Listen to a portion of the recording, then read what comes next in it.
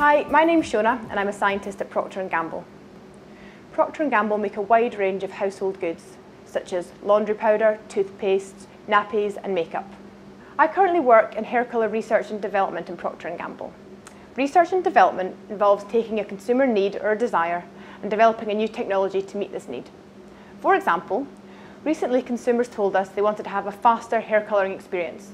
So we developed a 10-minute execution called Perfect 10. For one brand, we can have up to 200 different shades. To make these different shades, we can use around 20 different starting molecules. These starting molecules are uncoloured, and only when mixed with the peroxide do the chemical reactions begin to occur and the molecules become coloured. Therefore, in order to make a new shade, we need to understand the chemical reactions occurring. Our 20 starting molecules are based on benzene rings and are not coloured. The main groups that are substituted onto the benzene ring are electron-rich groups, for example amino and hydroxyl groups. These electron-rich groups push electrons into the ring system. There are two types of starting molecules, primaries and couplers. Primaries are generally ortho or para-substituted benzenes, whereas couplers are usually meta-substituted benzene rings. Molecules appear coloured because they absorb energy from the visible part of the electromagnetic spectrum. Varying the number of double bonds and the types of groups substituted on the benzene rings allow us to control the colour. Due to the starting molecules only having 3 double bonds, these molecules absorb light in the UV area and therefore don't appear coloured. When the developer is mixed with the tint, the hydrogen peroxide initiates an oxidation reaction. This results in loss of electrons from the starting molecules, which allow the benzene rings to react to form larger compounds. These larger compounds contain either 2 or 3 benzene rings, and therefore lots of double bonds, so they will now absorb light in the visible region.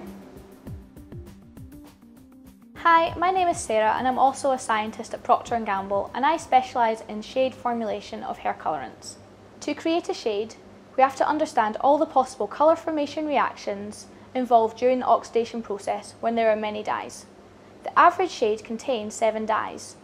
This is usually 2 to 3 primaries and 4 to 5 couplers. A hair colourant contains 2 key components: the tint, which contains the ammonia and the small dye molecules, and the colour developer, which contains the hydrogen peroxide.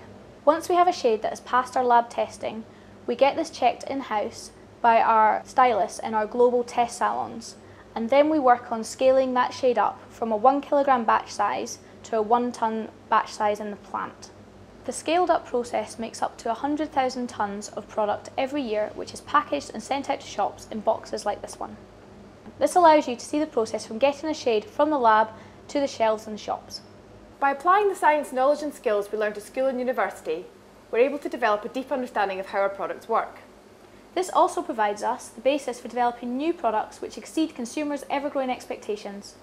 Knowing that you can walk into a supermarket or chemist and see a hair colourant sitting on a shelf that you helped develop is a really satisfying feeling.